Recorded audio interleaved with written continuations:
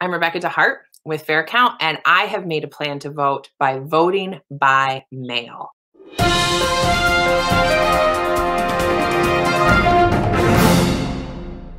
So before I show you exactly how to do it, there's a couple things if your plan is to vote by mail and you haven't yet gotten your ballot that you should probably also do. If you live in Georgia, you should get to know this page. It's mvp.sos.ga.gov. So I'm going to log in real quick. All you need to do is add your first initial and then your last name, the county in which you live, and your birthday, and hit submit. What comes up is everything that you need to know about voting in the state of Georgia. Over here is where my election day voting is. I get to vote at my kids' elementary school, which is right up the road at Burgess Elementary. But I would not wait until election day actually to vote. If I weren't voting by mail, I would definitely be voting early. And so to find my early vote locations in DeKalb, I would be clicking on that link right there and looking at all the dates and times at all of the different locations of where I could do it. But instead, what I'm doing is voting by mail. Absentee ballot request. Georgia absentee voters, request an absentee ballot. This is all you need. Your first name, your last name, your birth date, your state or driver's license number, and the county in which you live. You hit continue. You'll get an email receipt that says that your request has been received, and then you can start tracking your ballot on the My Voter page, which is click here for absentee ballot status. So again, if you plan on voting by mail and you have not yet requested your ballot, please do so today. That way you have time for the mail to actually get that ballot to you. You have some time to fill it out, and then you can take it to a Dropbox, or if there's enough time, you could put it in the mail. But I think at this point, it'd be really great if you could turn it into one of those Dropboxes that are in your county as well. So on to the really exciting part, which is voting. Today, I'm really excited to open up my ballot here. This is what it looks like, by the way. You'll get this in the mail. This is your official absentee ballot. It's a big white envelope. Let me finish opening this. And there's several things inside that I'll go over and kind of show you what it looks like in case you've never done it before. It's super easy. So one, you'll see this envelope here, and this is what you're going to put your ballot back in when it's time. Two, there's some instructions. I'll go over those in a second. Three, there's an extra envelope. You actually put your ballot in this envelope, and then you put it in the main envelope to mail it back. And four, what I've been waiting for, my actual ballot. I love voting. I'm a little sad this is the first time that I haven't taken my kids to vote with me. But you know, it's a pandemic. So this is the way my family has chosen to vote. And this is the plan that we made. So with the magic of computers, I'm going to take a pause right here, and I'm going to be back to you when my ballot is complete.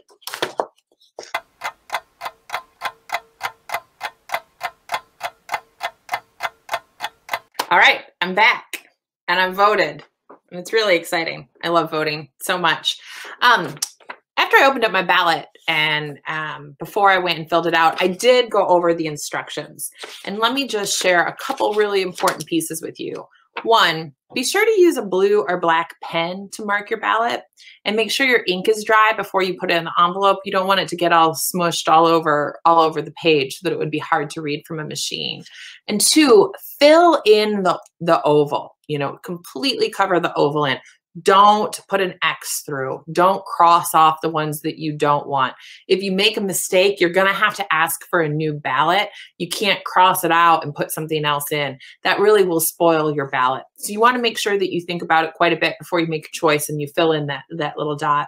If there is any issue why you may need another ballot, if you inadvertently make an error, you spoil it, it rips, you get marks on it in other places, let your Board of Elections know, and I'll show you where you can go to do that, and they'll send you a new ballot and you can write spoiled on your other ballot.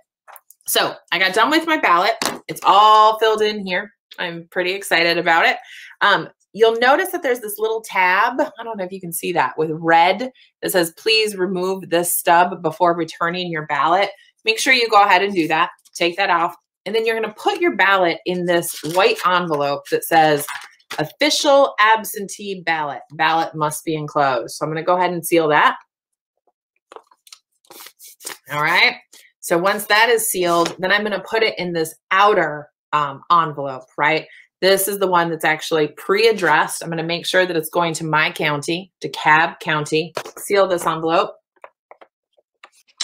And now I'm going to sign the oath of the elector. This is important. This you want to go ahead and sign with the name that you use to register. So I'm going to go ahead and sign my name just as it is as I registered. You sign it right there on the oath of elector, right over where the envelope is sealed.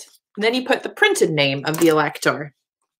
Now, if I was assisting someone, there's a separate oath there that shows who is helping assist that person.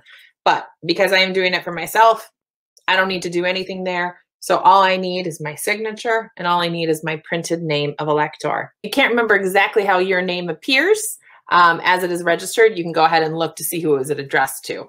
So I'm going to go get this into a ballot box. I'm really excited. Garrett, my husband, is going to vote today too. And then we're going to take our kids and we're going to drive to one of the many ballot boxes that are in DeKalb County. If you don't know where your ballot box is, make sure to go ahead and visit my voter page and go on over to your county registrar and see this is where the the website address is, DeKalbVotes.com. Well, I went on DeKalbVotes.com earlier today and I see this box here that says official absentee ballot drop box locations. And I looked it up and look at all of them. In some counties, there are not as many, but in DeKalb, in Fulton, and in a lot of others, there are a lot of secure ballot drop box locations. And that is where my husband and I are going to take our kids tonight. And we are going to vote together and put the envelopes in the box to ensure that our votes count. And then over the coming days, I'm going to come back to my voter page. Again, I'll just show you where that is really quick. And what I'm going to do is I'm going to click here for absentee ballot status. And I'm going to look for the date that says when my ballot was received. And then I know that it's in the queue to be counted on election day. If there's a reason why they couldn't receive it, if something was wrong with it, etc., then they're going to give a status and a reason here and give you a chance to call to figure out what's going on so you can fix it. So be sure you go back and check your My Voter status to make sure that your vote by mail ballot was received and is going to be counted. You can always vote. There's always a way to do it. And if you need any help, the best thing you can do is call the voter hotline number, which is the number right below here. All right, with that, I'm very excited. I'm gonna go make sure my husband gets his ballot done so that we can go drop these off and make sure that we are both seen and heard this election season. Thanks.